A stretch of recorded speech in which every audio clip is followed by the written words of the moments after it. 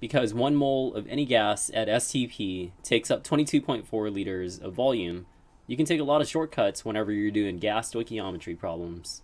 We've got a balanced equation: 2C4H10 plus 13 oxygens yields 8 carbon dioxides and 10 molecules of water. So I've boxed my reactant and my product. If 2 moles of C4H10 are used in the experiment, it's going to produce 8 moles of CO2 gas. That's what the balance equation will tell us.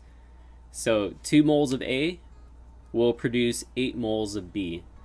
And because we know that from Avogadro's principle that 1 mole of any gas is equal to 22.4 liters, you could also say 44.4 liters of A will produce 177.6 liters of B. But when you simplify it, what you're actually going to get is 2 liters produces 8 liters.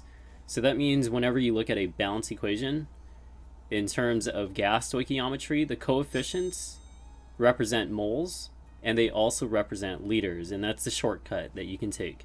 Number 51 is true, and all the stuff that I've been discussing leading up to this moment would tell you that the balance equation are balanced in units of moles and volume because of Avogadro's principle, simply because 1 mole of any gas is equal to 22.4 liters.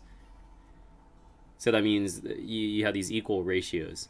So number 52, if you have 2 moles of C4H10, how many moles of CO2 would you produce? So I'm going to go ahead and box and call that A, box and call this one B.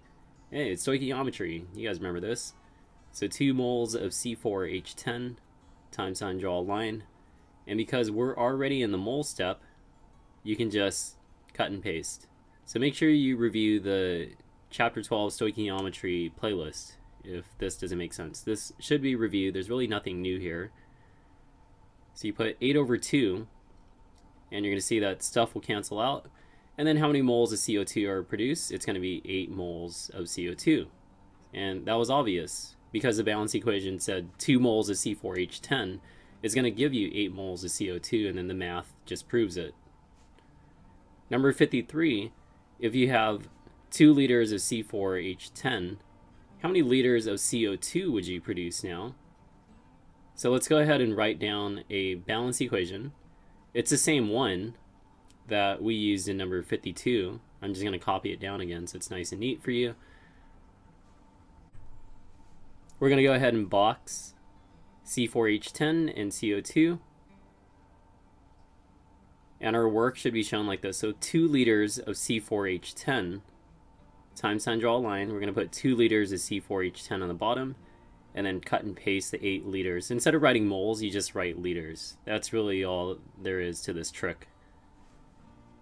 So you're going to get 8 liters of CO2 to come out from this equation. So what does that mean? So 8 moles of CO2 are produced, or you could say 8 liters of CO2 are produced. And this is made possible because of Avogadro's principle, which states that 1 mole of any gas is equal to 22.4 liters of that same gas. Number 56, 5 grams of solid aluminum reacts with 86.4 grams of hydrochloric acid. Let's work out letters A through I, and letter A is write the chemical equation for this reaction. It's going to be a single displacement reaction, so Al plus HCl makes AlCl3, and then H2 gets displaced. And then you just want to figure out what the balance equation is by putting in the coefficients. And again, this is all review, so make sure you watch my Chapter 10 playlist to figure out how to balance equations and predict the products. Letter B, how many moles of HCl do you have? So we're going to start with 86.4 grams of HCl, and then simply divide by the molar mass of 36 to get it into moles. So 86.4 divided by 36 will give you 2.4 moles of HCl. You can check that one off. Letter C, how many moles of Al do you have? Start with 5 grams of Al, time sign, draw a line. And because you want grams to cancel, you're going to divide by the molar mass, which is 27. Look on the periodic table. It's going to tell you what the mass is. And we've got 0.185 moles of Al. So far, so good. Check letter C off. Let's move on. Letter D, again, is review. So which one is a limiting reagent? We're going to do a cross comparison between our two reactants. So we have 2.4 moles of HCl, and we also have 0.185 moles of Al. Time sign, draw a line for each one. And we're just going to cut and paste these coefficients here. Okay, so we're going to go 2 over 6 and then 6 over 2. Okay, so 2.4 times 2 divided by 6. Notice how the HCl's would cancel out, and that's what we want. We want to get into moles Al, and this will be 0.8 moles of Al. And over here, we're going to write the word need. So everything under this column tells you what you actually need for this reaction, and it's going to allow you to cross compare. You'll see in just a moment. But again, it's just review. Okay. Likewise, do the same for the bottom. 0.185 times 6 over 2 will get you 0.555 moles of HCl. And at this point, HCl, I'm going to circle with the same color. I'm going to use blue here so you can see it easily. And Al, we're going to use the color purple or violet or indigo, whatever you want to call it. Circle those, connect them with the line. Remember how they're supposed to be diagonal from each other? It's supposed to look that way. And then when you glance at it, you can see that Al is the limiting reagent. You simply don't have enough of it. You only have 0.185, but you need 0.8 moles of Al. Letter E and F you can answer together. Okay, so let's do E first. So how many moles of your excess reagent, which is HCl, it's given to you, will be left over? So simply go 2.4 minus 0.55, because you have 2.4 moles of HCl, but you're only going to need 0.55 of it. And then when you subtract those numbers, you get 1.85 moles of HCl. So that's how much is left over. And then letter F I'm going to do up here because we're running out of room. Letter F, simply take your moles of HCl, 1.85, and now we're going to change this to grams. So you guys should be proficient with this by now. Multiply by the molar mass, and we're going to get 67.5 grams of HCl. So that's how much is left over. The few remaining problems, G, H, and I, we're going to do on this clip here. So all we really need is the balance equation from letter A, and this will help us do the rest of the problem. Okay, letter G, what is the max number of moles, H2, gas that can be produced?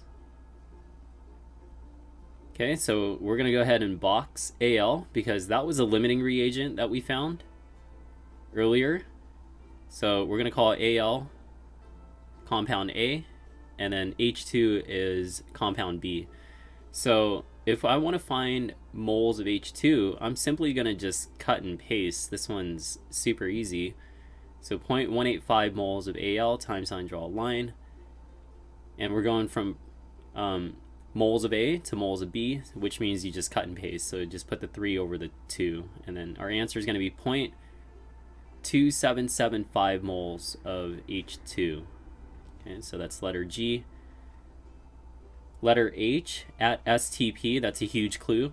At STP, what volume would this H2 gas occupy? So take the answer that you found earlier, 0.2775 moles of H2, time sign, draw a line. And remember Avogadro's principle, 1 mole of any gas takes up how much space? It's 22.4 liters. So simply multiply 22.4 by 0.2775, we're going to get 6.22 liters of H2. And the last problem, letter I, at 120 kilopascals, 30 degrees Celsius, what volume would this H2 gas occupy? So because the pressure and temperature are no longer standard, you have to use the ideal gas law, PV equals nRT, PV inert, solve for V, because they want to know what volume would this H2 gas occupy. Isolate for V. So we've got nRT over P, and then this becomes a plug and chug problem for N. This represents the moles, so 0.2775 moles of H2, which you found earlier. R is the gas constant in terms of kilopascals, so 8.314 kPa times L over mole K. And finally, for temperature, the temperature was given as 30 degrees Celsius, but we're going to change that to Kelvin quickly. Change it to 303 by adding 273 to 30. And then divide by the given pressure, which is 120 kilopascals. Let's see how all the units cancel out. And they all cancel except for liters. That's great. That's what we wanted to find. We wanted to find volume. So what should be left over is liters. And I'll go ahead and write it up here since we're running out of room. The answer should be 5.83 liters of H2. So let's give you a summary on gas stoichiometry before you decide to run off. So the coefficients in a balanced equation tells you the ratio between reactants and products in both moles and volume. And that's because of Avogadro's principle, which states that 1 mole of any gas at STP will occupy a volume of 22.4 liters. So this chapter has a little bit of everything in it, so make sure you review the chapter 10 playlist on balancing equations, the chapter 11 stuff on moles, chapter 12 stoichiometry with limiting reagents, and you're good to go. Thanks for tuning in, and I'll see you next time on Wind Chemistry.